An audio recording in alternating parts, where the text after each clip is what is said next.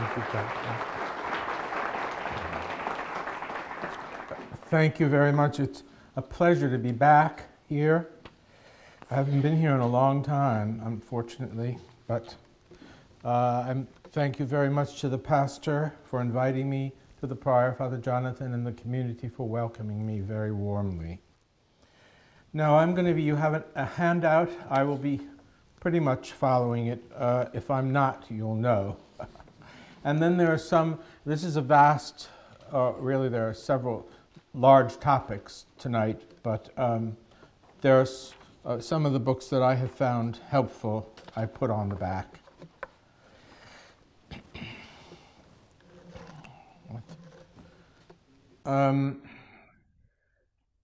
We find ourselves today in a very, very famous book now, Charles Taylor called A Secular Age,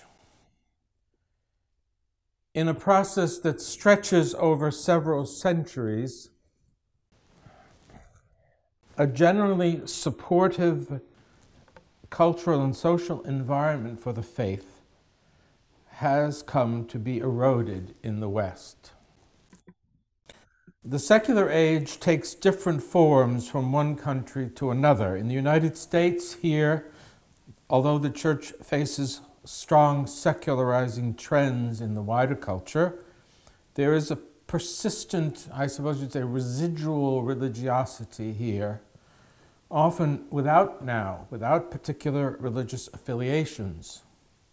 On the other side of the Atlantic, the situation is more grave, with the decline of faith more pronounced and more troubling. No one disputes the basic elements of this new, I say new, but it's not so new now, social and cultural situation. But there is considerable disagreement among historians and sociologists, I suppose to a certain extent also philosophers and theologians, but the specialists, about what to call this process. Is it a religious decline, strictly speaking, or simply a long-term process of religious change, which some people favor? Callum Brown, this is in England, in an ominously entitled The Death of Christian Britain, attributes secularization, interestingly, to a gradual loss of interest in religion on the part of women. Hugh MacLeod, excellent books, offers a balanced account, while a sobering volume by the former Anglican canon, he's now a Catholic, Edward Norman, traces the seepage of secularizing trends into the church itself. And of course, our wonderful Dominican confrere, Aidan Nichols, keeps us all hoping for the best. There's a wonderful book of his you can see. Now, it's important for us to try to understand, no doubt about it, the history of this process and the situation in which we find ourselves now, but that is not the principal focus of this presentation tonight, although if you have questions, you could ask them. My sense is that it would be more helpful to you to address some of the challenges that face us in these circumstances, as I say, the proclamation of the faith. But that would mean preaching, it means teaching, it could mean catechesis, or it can be talking with your friends. I want to say, what are some of these challenges? There are some that I have left out that could be considered very important, but I'm going to just do three, as you'll see. What can those of us who are charged with preaching, catechesis, and the communication of the faith do to address these challenges?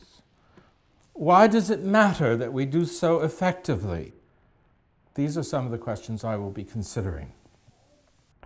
Now, when the challenges are at least in part intellectual, and this is a Dominican up here, okay?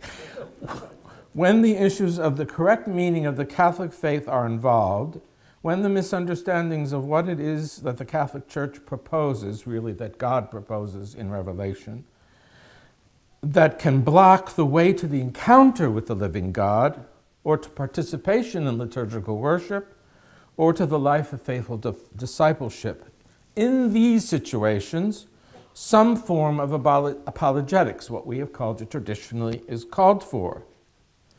Now, of course, not all of the challenges are intellectual in nature, but this evening we are going to be considering those sorts of challenges that can be reasoned through. Okay? In particular, I want to consider some specific intellectual challenges that arise from within the wider culture and have been internalized, unfortunately, by many people in their own personal understanding of the faith. They continue to be Catholics, but have already begun, in a sense, to depart from the faith in an intellectual way.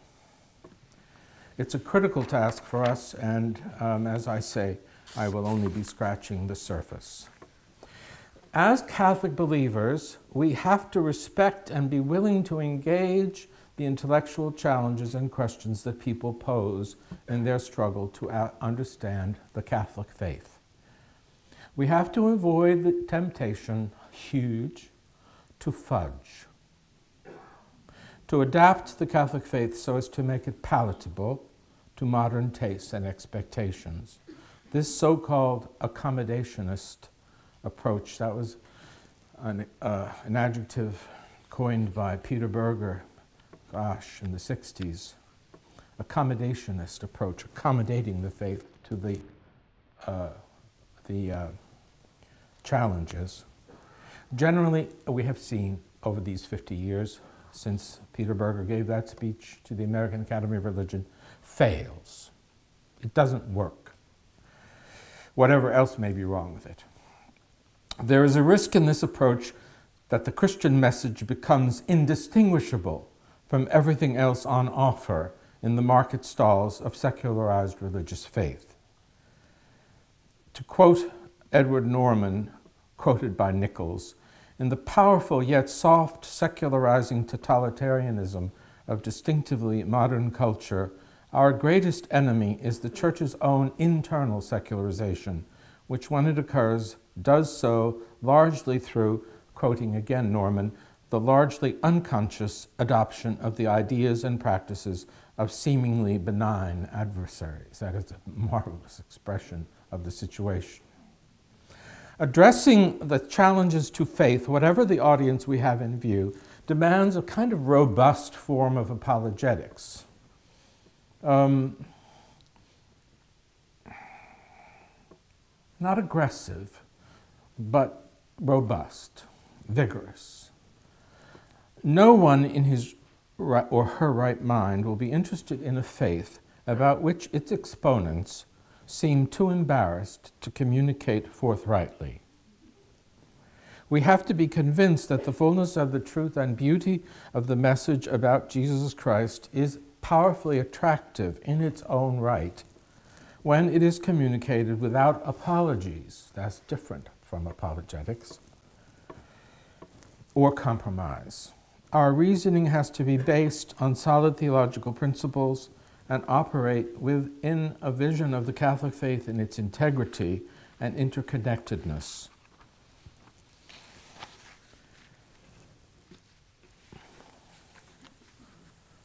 I'm going to focus on three challenges tonight, or misunderstandings, depending on the point of view you have, that must be addressed, these three must be addressed. They are critical ones to help people encounter the living God in faith. I think they're the biggest challenges to overcome in preaching, catechesis, and evangelization. They are powerful and well entrenched and strongly reinforced by the wider culture in many, many subtle ways. It will not be easy to dispel them. They concern what it means to call Christ the Savior, what it means to be authentically human, and what it means to be moral. I want to offer you some understanding of the nature of these challenges and some ideas on how to confront them. The first, why we need the Savior who is not just any Savior. Now, remarkably, the most profound challenge we face concerns Jesus Christ himself. You would have thought maybe not so, but it's the case. The most fundamental and prevailing misunderstanding of the Catholic faith that we face is the notion that it is arrogant to claim that Jesus Christ is the unique mediator of salvation. Your reaction will probably be, well, we stop claiming that, we may as well close up shop. But that is the case. To ascribe a uniquely salvific role, some think, to Jesus Christ, seems to constitute a denial of the salvific role of other religious founders, and thus could be an affront to their communities. You've all heard this. The origins of this difficulty lie deep in the mentality of post-Enlightenment modernity and its theological progeny. On both sides of the Reformation divides, by the way. According to this mentality, all religions express some experience of the absolute or ultimate or transcendent. A friend of mine once said, a Yale friend, said, capital letters do a lot of work here. These words, absolute, ultimate, and transcendent, you have to see as being capitalized. However it is named or described, that encompasses worldly existence. No religion, they say, many say, can claim to possess a privileged description, okay, of a reality incomprehensible and ineffable to all equally, nor to afford unique access to a realm in principle available to all equally. We might call this mentality and the religious outlook it fosters the culture of pluralism. It surrounds us on every side and is often found in the church itself as the ferocious reaction, some of you may remember, to Dominus Jesus, now 20 years ago almost, amply demonstrated. In order to address this challenge, we need in the first place to make it clear that our faith in Christ's uniqueness, his unique role in salvation, does not entail a devaluation of the world's religions. The religions of the world are monuments to the human search for God. As Pope Benedict frequently said, are explicitating something, a very strong theme of John Paul II. The religions of the world, I'll repeat, are monuments to the human search for God. As such, they are worthy of respect and study because of the immense cultural witness to the desire for God implanted in every human heart that they represent. But the Christian faith attests not only to the human search for God, but as Pope St. John Paul II famously said, principally to God's search for us. I remember a book, not a very good book, but it had one very good thing in it, and that is the image of a mountain and of a person searching for God going up to the top of the mountain thinking that that's where God would be found, only to discover that God had gone down the other side to meet him. What God wants to share with us is nothing less than the communion of life, a share or participation in the divine Trinitarian life. This is the basic starting point for understanding the unique role of Jesus Christ in the salvation of the human race. For the idea, my dear friends, the idea that God wants to share the communion of his life, that is, to provide to to creaturely persons, non-divine persons, as intimate as possible a union with him, that idea cannot come from anybody but God himself. Understand? We cannot, it's an inconceivable and for many people absurd assertion. The initiative here comes from God's side, both to reconcile us because of sin. We are not holy. He is holy.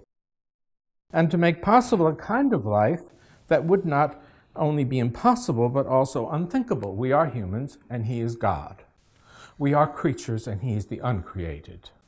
What could be in common to form the basis of some kind of relationship under those circumstances, unless they are provided, unless the necessary conditions are supplied on God's side. Salvation in this comprehensive sense is nothing that can be arranged or organized by human beings. You see? Any more than if I want to be your friend, I can do so without your wanting it to be the case as well. It cannot come from the created order, for the created order has neither the resources to achieve nor the imagination to conceive such a destiny for human persons. Arians, Neo-Arians, for all of you historians, and their fellow travelers throughout history are willing to acknowledge that Jesus is a Savior, but then it seems, to quote an Anglican theologian, Alan Torrance, then it seems that salvation is nothing more than a minor adjustment internal to the contingent order. Salvation is something that one creature performs in relation to others. Given that salvation in the Christian sense of the term involves both reconciliation of sinners, making people holy who aren't, and the elevation of creaturely persons to a new kind of life, making people who are created nonetheless able to engage in an uncreated communion, cannot come from within this world. Saviors are a dime a dozen when one fails to grasp what's at stake in this claim. We need to be delivered not just from error, nor from just suffering, nor from desire. If any of you know anything about the history of religions, you can identify here. Nor from just injustice, nor from poverty, nor from any other problems, not just from that. To understand what Christian faith means and promises by salvation, we must grasp the peril of the human condition as well as the glory that is the human destiny in the economy of salvation as revealed to us through Jesus Christ. God desires nothing less than to share his life with us. If the salvation that the triune God wills for the entire human race entails communion with the Father, Son, and Holy Spirit, then creaturely and sinful obstacles to this communion must be overcome. It has never been claimed. It has never been claimed of anyone but Jesus Christ that he could and did overcome these obstacles. This is very important to remember when you're having discussions with people. It has never been claimed of anyone but Jesus Christ that he could and did overcome these obstacles, and that he could and did make us sharers in the divine life. Through him we are both healed of sin and raised to an adoptive participation, to use an expression favored by the Fathers, in the life of the Blessed Trinity, and nothing less.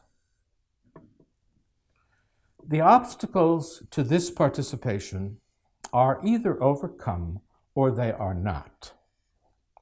If they are not overcome, then Christians have nothing for which to hope, for themselves or for others.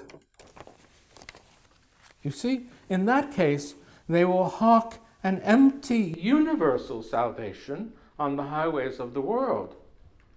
If Christians abandon the proclamation of Christ's unique mediatorship, this is, John Paul, terribly important. If Christians abandon the proclamation of Christ's unique mediatorship as the divine only begotten Son of the Father, they will have no other mediatorship with which to replace it. You see the force of this point? To me, it's very, very powerful. We need the Savior who is not just any Savior. Not only for ourselves, but for all these other people too that we're worried about. Not offending, by telling them the truth. How persons who are not now explicit believers in Christ can come to share in the salvation that God desires for the whole human race, and that Christ alone makes possible, is a serious, large topic and has been much thought about. But the solution to this problem is not denying the unique mediatorship of Christ. That's a solution to nothing. For Christians to have a truly universal hope and confidence in the salvation of persons who are not Christians, they have to affirm the unique role of Christ in bringing salvation about, not just for Christians, but for everyone else as well. Okay, the second one. Why we need Christ to become authentically human.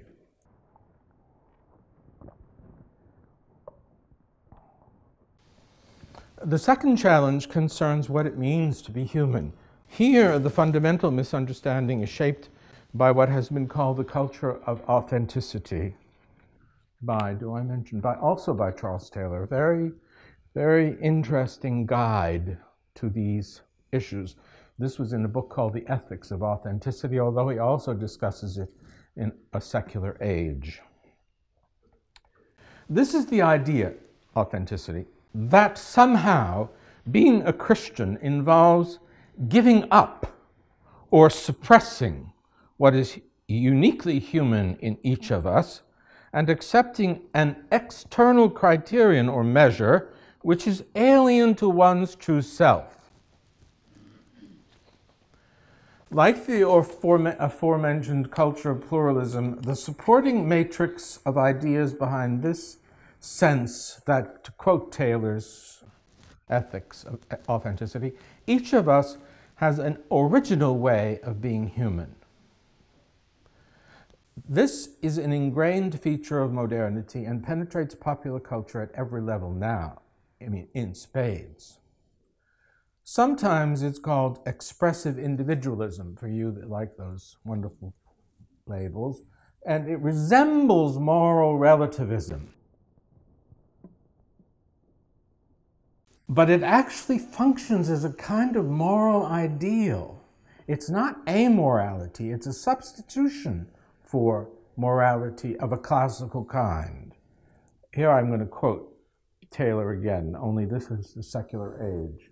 The soft relativism that seems to accompany the ethic of authenticity asserts, let each person do their own thing. One shouldn't criticize the values of others because they have a right to live their own life.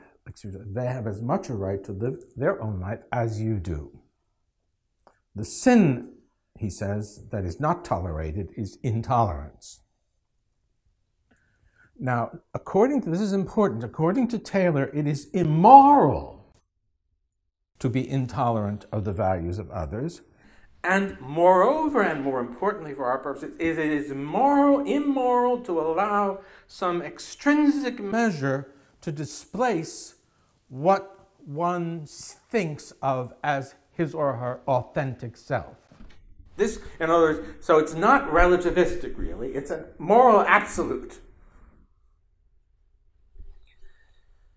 Fundamental to this moral ideal is the understanding that, again, to quote Taylor, A Secular Age, that each of us has his or her way of realizing our humanity, and that it is important to find and live out one's own as against surrendering to conformity with a model imposed on us from outside by society, by the previous generation, or by religious or political authority. Taylor really understands this, I think. These ideas pose, you can see immediately, tremendous challenge to a true understanding of any religious. This is a challenge for Buddhism, Islam, but we're not talking about them right now. It's a true understanding of what Christian discipleship really entails for every human being is here radically challenged. In response, the first thing that needs to be affirmed follows directly from Christ's unique mediatorship. To become sharers in the communion of divine life, we must become like the Son, so that, as we say in one of the Eucharistic prayers of Sunday, seventh Sunday of the year, I mean, not the seventh Sunday of the year, number 7 of the prefaces. So that the Father sees and loves in us what he sees and loves in Christ. That's our ticket.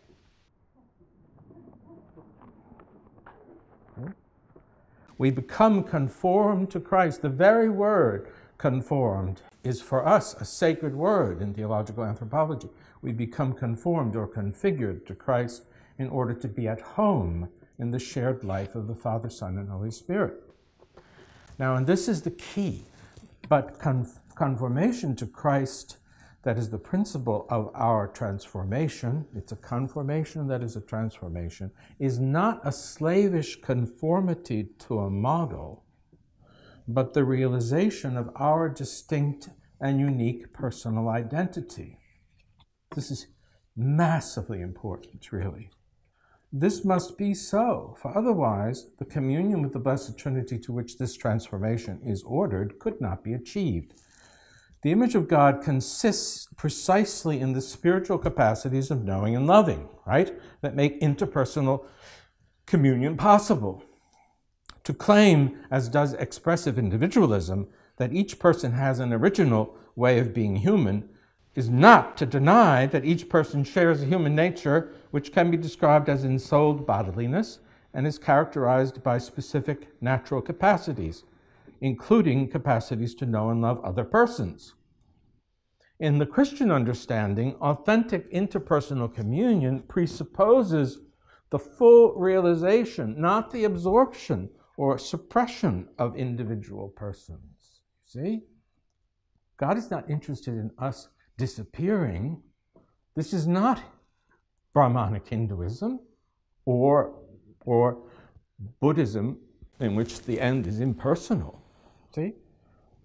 Thus, if Christ is to be the pattern for the transformation accomplished in us by the Holy Spirit, it can only mean that in being conformed to him, we each discover and realize our unique identity as persons. You see, so we're not going to fight with the ethics of authenticity. We embrace it.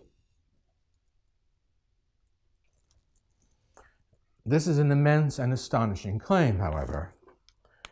Quoting the gospel, if a man wants to be my disciple, let him deny himself and take up his cross and follow me. For whoever wants to save his life will lose it, and whoever loses his life for my sake will find it. For what will it profit a man if he gains the whole world but loses his life? Or what will he give in return for it? That's from Matthew 16, but it's in the other synoptics in some way or other. Here Christ asserts, in effect, that each person will find his or her true self only by being conformed to him. Now, in ordinary experience, this would be an outrageous thing to say. None of us, whether as teachers or parents or pastors, no matter how inflated our conceptions of ourselves or how confident our sense of our abilities, would ever dare to say to anyone in our charge that they will find their true selves only by imitating us. We might think it, but we wouldn't say it. Right? That's why you're laughing. Yes, but this is precisely what Christ asserts. In effect, this means that an indefinite number of persons will realize their distinctive identities by being conformed to him. Only the Son of God could say such a thing. Only the Son of God could make such a claim on us. Only the perfect image of God, who is the person of the Son, could constitute the principle and pattern for the transformation and fulfillment of every human person who has ever lived.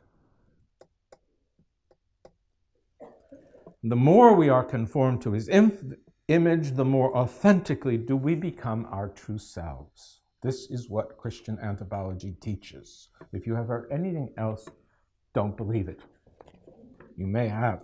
And you will certainly, this is certainly true about what I'm going to say in the third section here, why the moral law is good for us. In a way, at the practical level, this may be the most terrific challenge, whereas at the theological level, the Christological challenge with which I started is the most profound.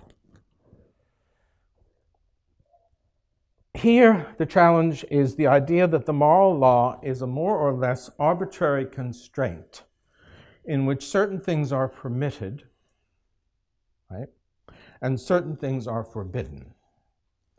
Irrespective of the bearing of these injunctions on human goodness and flourishing. Be patient with me, I'm going to unpack that. This idea has a very long history, stretching back to the nominalist moral theology. For any of you who have studied this, you will recognize what I'm talking about. That took hold in the 14th century and has remained influential ever since. If you want to read more about this, the Dominican Surveys Pinckaers, whom I mentioned, has written a lot about it. It served to foster what came to be regarded and experienced, I think probably by a lot of us, at least certainly the gray hairs and maybe others too, as a kind of culture of legalism in Catholic moral theology that was decisively rejected by the magisterium in the encyclical Veritatis Splendor, which may be, in the end, one of the most important, if not the most important, of the writings of the magisterium of John Paul II. It's still fighting to be accepted among theologians, I should say. But as the Italians say, lasciamo perdere. Let's leave that aside. A legalistic perspective on the moral life creates a significant barrier for many people to authentic Christian existence. Following the lead of Veritatis Splendor, it is of critical importance in addressing this challenge to insist on the priority of the categories of good and evil for assessing the rightness and wrongness of particular actions, not vice versa. Whereas legalistic moral systems insist, or at least imply, that, now pay attention, this is important, that actions are good, parentheses, and thus right, because permitted, okay, and bad, parentheses, and thus wrong, because forbidden.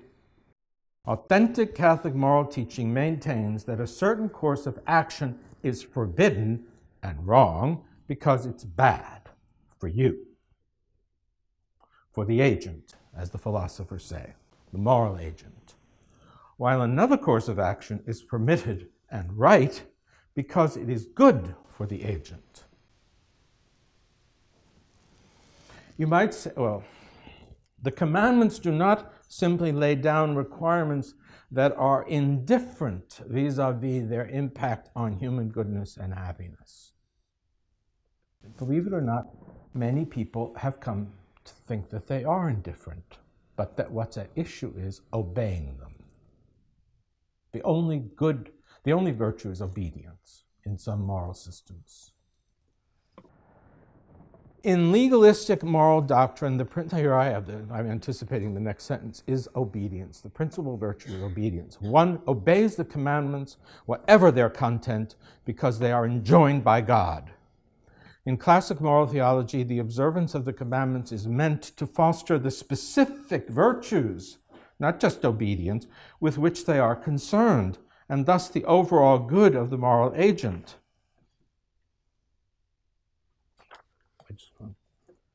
In other words, the commandments of the moral law treat primarily of good and evil rather than of the permitted and the forbidden. You might say that right and wrong track over good and evil, not vice versa. If you're cooking dinner, and one of your kids comes in eating a fistful of Oreos, and you say, "Stop eating those Oreos." And they say, "Why, Ma?" You have many possible responses. This is a lesson in the logic of moral discourse. So therefore, it's a little artificial. You have one course of action would be to say, because in this house we do not eat Oreos before eating dinner. You're appealing to a rule and to your authority. You could say, if you want to eat Oreos before dinner, go next door. They don't have this rule. Okay? The other possible response would be to say, well, I'm making your favorite dinner. If you eat those Oreos, you won't be able to eat what you really like. You see, you're appealing, to use the language of moral discourse, to the good of the agent, not to your authority. Now, of course, your authority should support your the injunctions, to use a formal word, that you impose. I mean, so you're not just imposing arbitrary rules. The rules in your house are rules for the good of your children and everybody else in the household. But you see the difference. That's a tremendous difference. Now, sometimes, you have to just appeal to your authority because people under your charge don't have enough knowledge or experience to understand that what you're saying is good for them. Sometimes they just have to do what you tell them. I mean, in the novitiate, I'm sure that was the case. Anybody who's been in charge of formation will know what I'm talking about here. Sometimes people just don't know why what you're telling them is good for them. However, again, apart from those qualifications, the distinction is hugely important. Okay? Whether the rule is for the good of the agent or simply the arbitrary imposition of an injunction. Many people think that that's what the commandments are, unfortunately. The commandments, however, express an order established by divine wisdom, not principally by will. You see, the problem here, philosophically, for any of you who are interested in these issues, is voluntarism, insisting that God's power trumps his wisdom, and that while we could get an insight into his wisdom, his power is opaque. The exercise of his power is not intelligible, or it's less intelligible.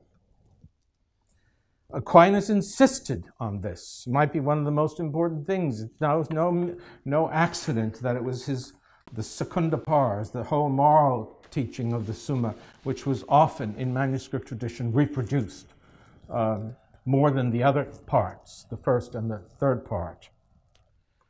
The created finalities of human nature are served by a good and virtuous life.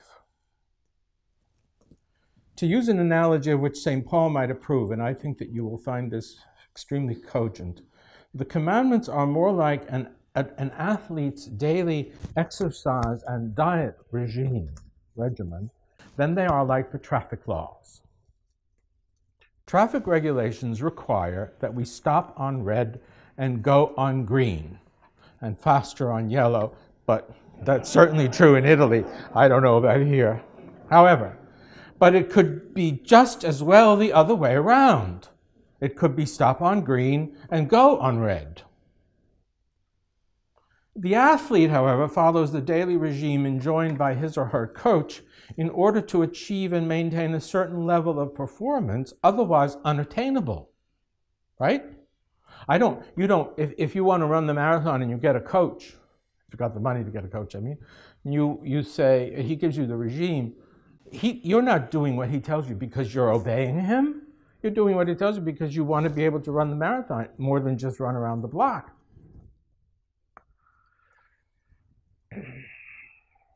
There is a fit, nice word, a fit between the regime and the results, all things being equal, that you don't get sick or break your leg.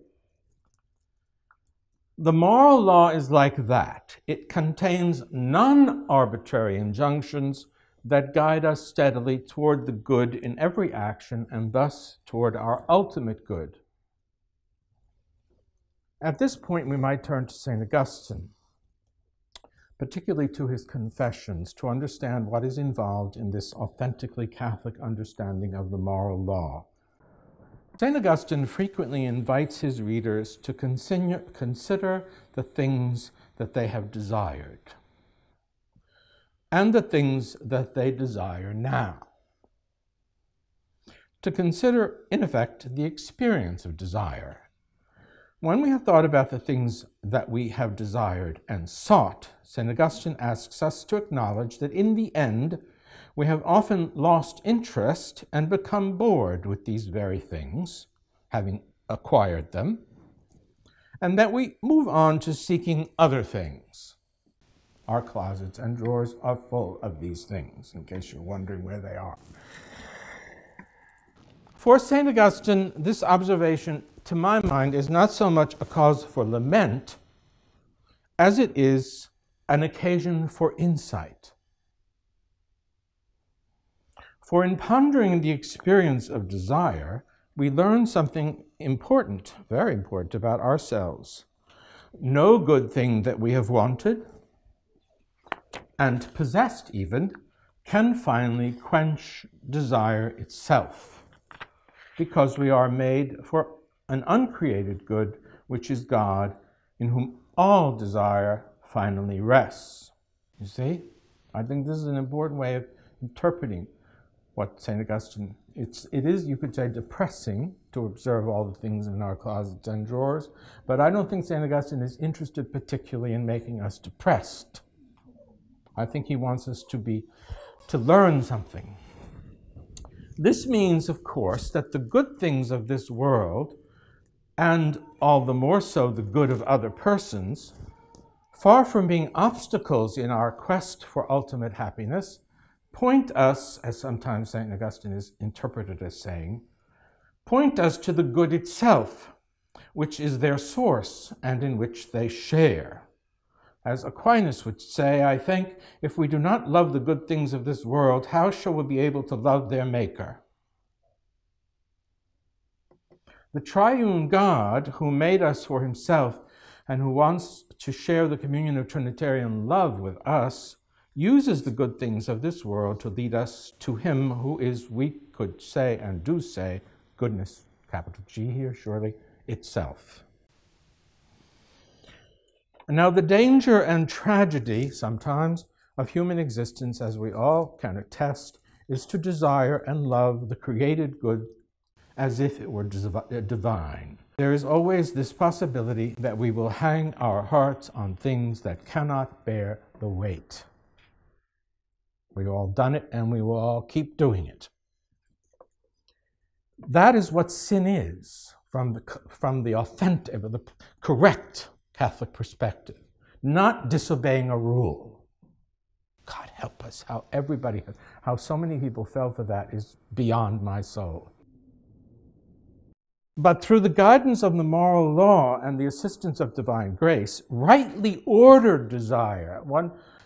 Somebody has written a wonderful article called, on Augustine's Moral Theology, The Education of Desire. Law as the education of desire. Rightly ordered desire and love of the good things of this world and the good of other persons is already a participation in the good which is God himself. Eros, as Benedict wrote in his encyclical on love. Thank you. Eros is meant to lead us to agape, to the love of God and to the love of one another in God. We must resist absolutely the misreading, sometimes perverse, that claims to see in Christian faith the suppression of ordinary fulfillments of earthly life, particularly human intimacy and love, in favor of a good beyond life. Okay, the conclusion. Christianity makes more than emotional sense. Why we need the Savior who is not just any Savior. Why we need Christ to become authentically human. Why the moral law is good for us. These are only some, though in many ways the most critical, of the challenges we face in the secular age. In order to address them, we need a confident evangelizing spirit and a robust, though not overbearing, apologetics. In such circumstances, not unlike those faced by the apostles, really, and the early Christian communities, many have drawn this parallel of the ancient world. Retrenchment is just not an option, nor is crying it's a mystery. That's one thing Dominicans have an allergy to, people who cry mystery when they just don't know the answer. And when there is an answer at least partly available, if they have just studied. Sorry. A cousin of mine who was always complaining about the fact that the teachers in her theology classes always would say, it's a mystery, and it was very frustrating to her to be told. And there are mysteries, but we should cry mystery when it's the point of mystery has really arrived.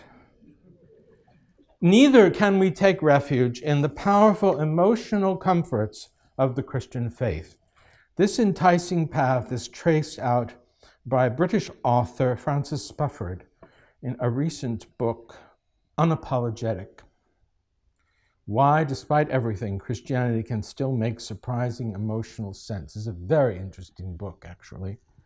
His argument is, in a nutshell, that what makes Christianity work for most of us is not so much its doctrinal as its emotional truths, right?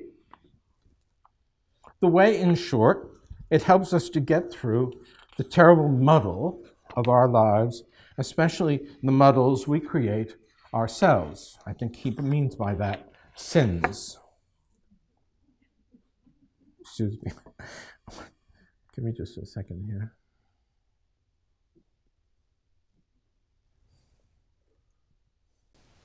I'm coming to the very end. I can't find what I'm looking for. The emotional sense this emotional sense is not something that one can be reasoned into. God knows what Spufford would think of my paper. But something that one can only grasp through experience. And he's surely onto something. But I think that most of us would say that it's not enough. The words of the first letter of Peter, of course, are clear and they come to mind immediately, no doubt. Always be ready to make your defense to anyone who demands from you an accounting of the hope that is in you. Behind the emotional truth of the Christian faith, there needs to be something solid, or something more, let's say, if it is to be anything more than a comforting illusion, a tale you tell children when they're afraid of the dark. Which is what many people think religion is about, by the way. The emotional sense that the Christian faith makes is rooted in convictions, I think, principally that God wants to make a place for us in the life of the Blessed Trinity, and that Jesus Christ opens the way to this communion, and that our transformation in his image not only gets us through the muddles, but also launches us upon the life of glory. There will certainly be occasions when it would be important and necessary for us to explain how all this can be not only emotionally comforting, but also really true. Thank you very much.